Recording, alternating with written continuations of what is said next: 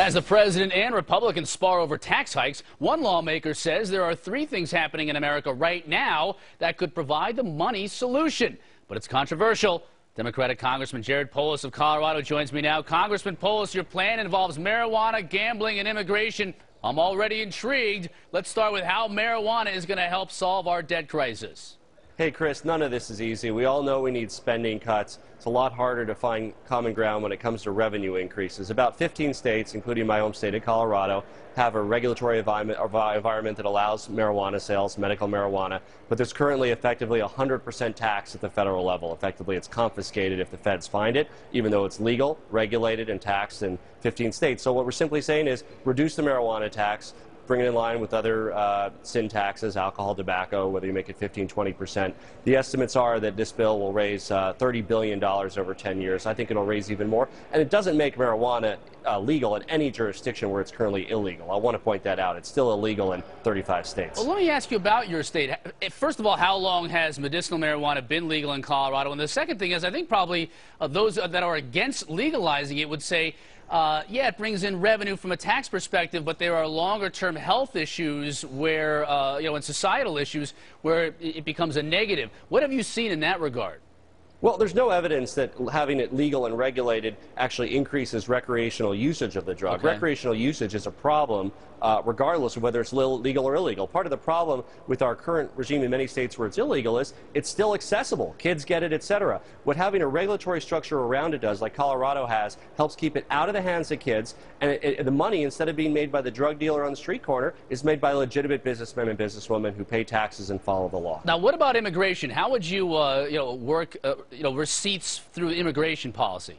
Well, when we're talking about expanding tax revenue, all of these items, what they have in common is expanding the base, either expanding what's being taxed within the base or expanding the number of people. We have about 15 million people here illegally. Are they paying taxes? I don't know, a little bit, some, not all. I mean, they're paying sales tax, not income tax. We don't know is the bottom line. There's vastly different estimates from advocacy groups on different sides of that. What I'm saying here is all the estimates of comprehensive immigration reform, the old Bush-McCain plan and everything that was talked about last year and didn't make it through, these are revenue raisers. Gets people in the system. If you're here illegally, you got to pay a fine, $2,000, $3,000, pay a fine, register, pay your back taxes. With your provisional work permit, you pay taxes going forward too. So we're expanding the tax base and making sure the people that were here illegally are paying their fair share and not being dragged along by the rest of us. You also advocate a one-year amnesty program for cheats, for tax offenders. Explain that one to me.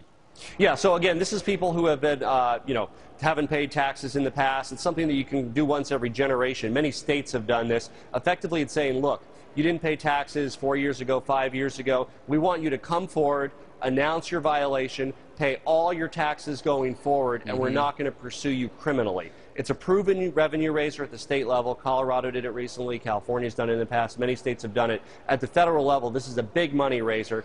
Dr. Arthur Laffer, who ran the CBO under President Reagan, has estimated this would raise in excess of $800 billion over 10 years. I like your ideas and throw in legalizing internet gambling. I like where you're going with it. My issue is just how big of a dent it makes. When you talk about the Harvard study with legalizing marijuana, $2.4 billion a year from a national standpoint. The immigration reform, anywhere from $5 to $12 billion a year. Does it make a big enough dent? I mean, you still have to tackle entitlements. It still comes down to that, right?